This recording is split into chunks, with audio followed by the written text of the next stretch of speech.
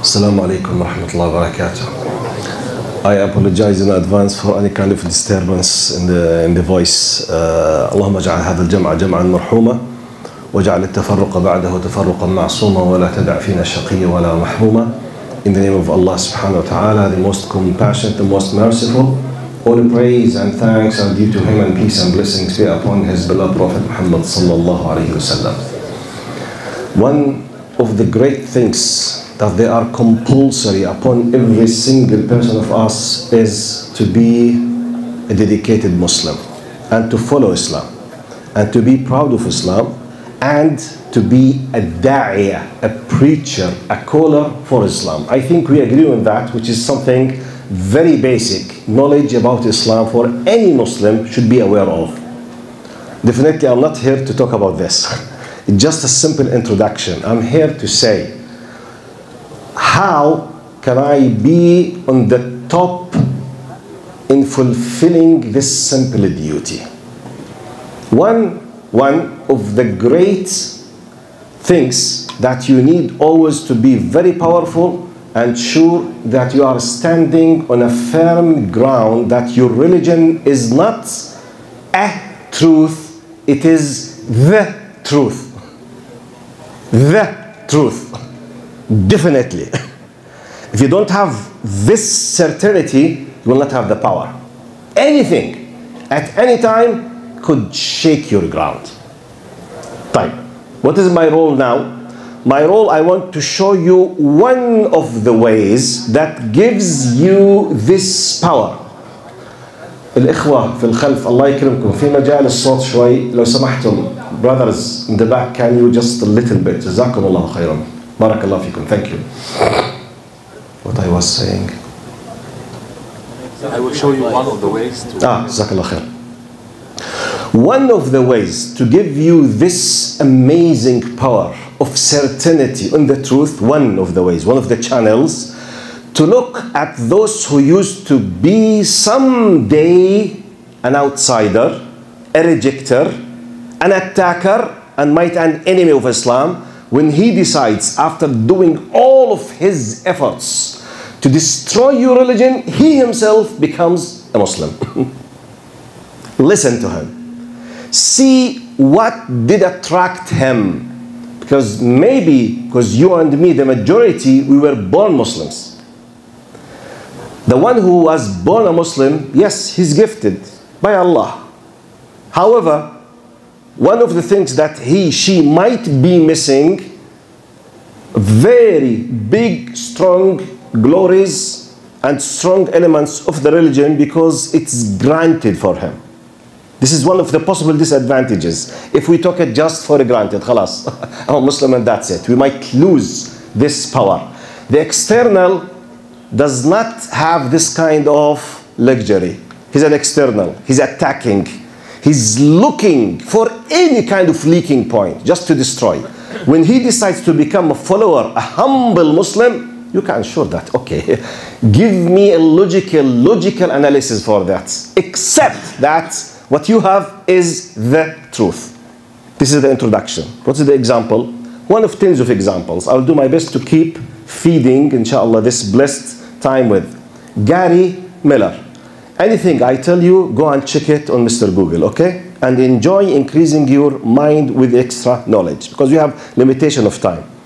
Gary Miller, 1977, he was a professor at one of the Toronto universities here in Canada, just a few kilometers from here. 1977, he was a professor of mathematics. Plus, he has another job in parallel, which is he was a missionary preacher of Christianity. Because he was a very good, nice, good thinker, human mathematician, by default, a person of logic. By default. If not, there is something wrong. So he decided, he was asked, someone asked him to do as a missionary, as a dedicated Christian missionary, to do a job, which is to prove the mistakes of the Quran through two ways. One of them, to find mistakes in the scientific approach of the Quran or knowledge. The other one, to find mistakes in the historical events that Quran is talking about. So he did a very deep research and he ended up zero as a result. The result was zero, nothing. So no one from the surrounding of him liked his findings. He was a very honest person. He could not find any contradiction with science. For your information, just pause outside of the story. Quran is 114 chapters, 6,347 verses, around 93,000 words. It contains 1,000 verses, talks about what we call now in our nowadays wording, we call it scientific, okay, or applied science. It contains. He was not able to find one contradiction. And he had an amazing debate with Ahmad Didat, rahimahullah, here in Toronto, 1977. You can see it on YouTube. Go and write, Gary Miller debate, Ahmad Didat, Toronto. You will listen. Mind-blowing. To the best of my memory, at that time still he was not a Muslim. In 1978, he became a Muslim. I don't know if he's still alive now. If he's alive, he's at least 80 plus, approaching 90, if he's still alive. He changed his name to Abdul Ahad Umar. But why I mentioned all of this introduction, I can make 10 episodes about him. One of the things that stopped him is the following. He said, one of the things that stopped me and kept me reviewing, he was reading to his people who were attacking Muhammad ﷺ and Islam. Said all of them, they are adapting one of two narratives about Muhammad sallallahu alaihi wasallam. He is either a liar or a crazy, all the time. Liar, crazy, crazy, liar, liar, crazy. Do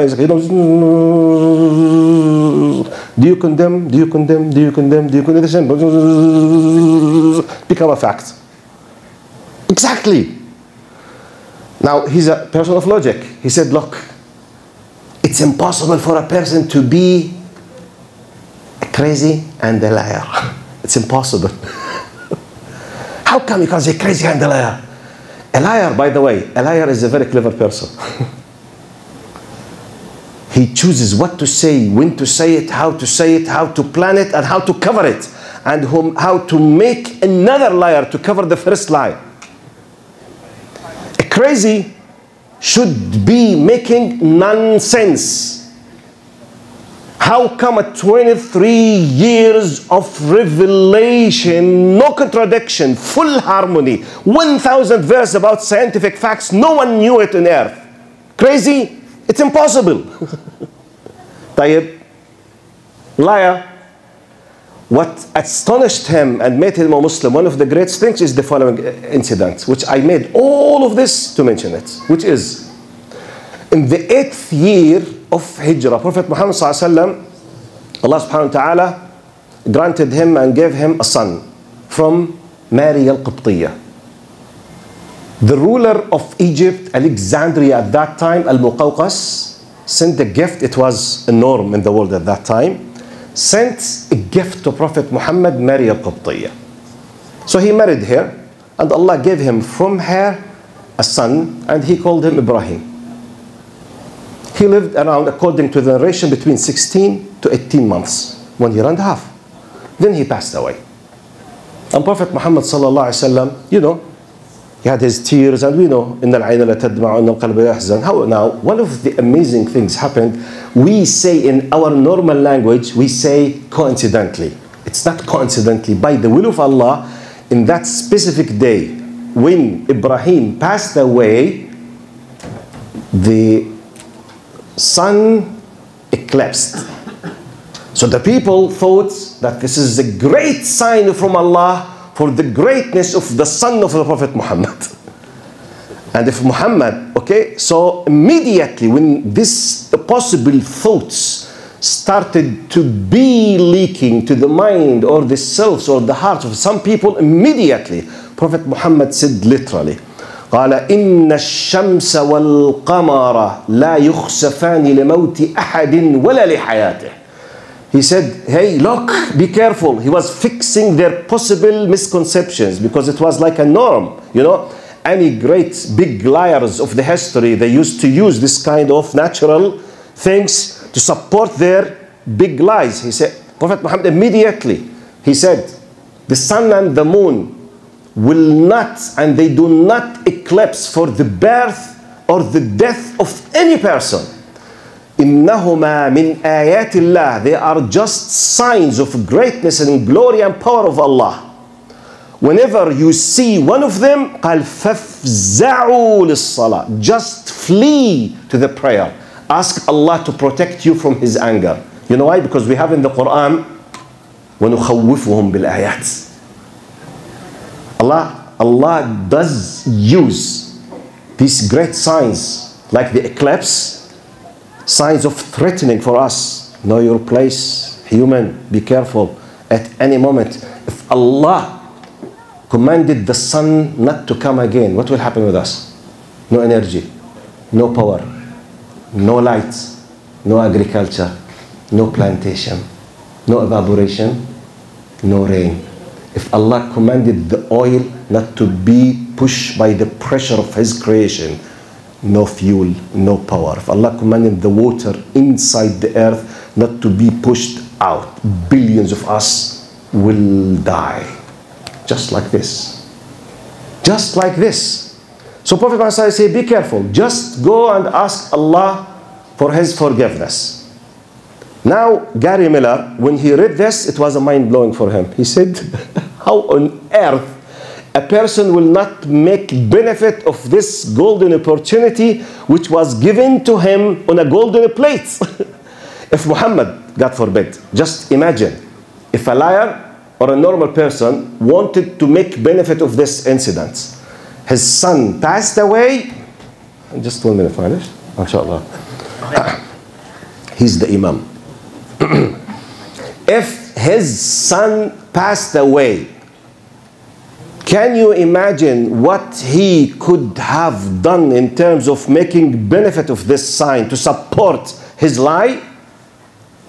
The people will prostrate for him. Oh, and some hypocrites, you know, might come and say, like some of our Arab rulers, they have a lot of, you know, hypocrites around him. See the Zaim, see all of these people who say, oh, Allah, you see, the son feels, Khalas. They will create a new religion. They will worship him. He said, I can't understand if he's a liar or even a crazy, how come he did not make benefit of this? How immediately he stood up and fixed and said, don't ever think. This pushed him mind-blowing. And this gives you an idea that anyone who is seeking the truth, Allah will guide him. But when someone in advance is rejecting the truth, has already decided to follow his desire or the shaitan, Allah will not guide him. Allah will do idlal. Allah will misguide him because he has taken the decision that I don't want. Gary Miller is one of the examples. He was seeking the truth. And this is a simple example of what made the mind of Gary Miller be blown by the truth. This is one of the channels how we can keep strengthening our iman in our religion. I'm telling you this especially for your kids and for the youth. Read about those people. And I will keep talking about them inshallah in Ramadan and other examples. Assalamu alaikum wa rahmatullahi wa barakatuh.